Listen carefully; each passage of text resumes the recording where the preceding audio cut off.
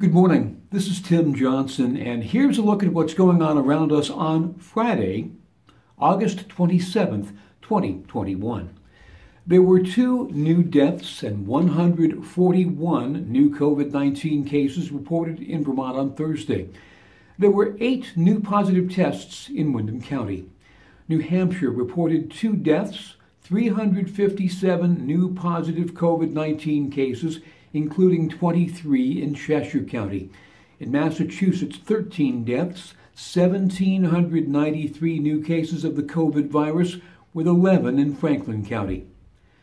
Vermont Congressman Peter Welch says he joins the nation in grieving at the loss of 11 Marines and 1 Navy medic who were rescuing American citizens and Afghan allies from Kabul, Afghanistan. Welch says all Americans are rightly and fiercely proud of the men and women in uniform, including Vermont National Guard members who are working on the scene.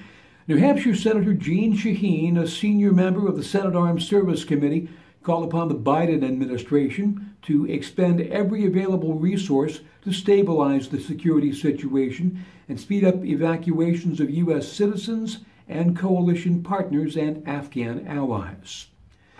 This weekend marks the 10th anniversary of Tropical Storm Irene in Vermont. Several Windham County towns, including Brattleboro, saw flooding and road damage. Locally, there were 2 reported deaths in Windham County, and there's the continued mystery surrounding the disappearance of 17-year-old Marvel Arvidsson.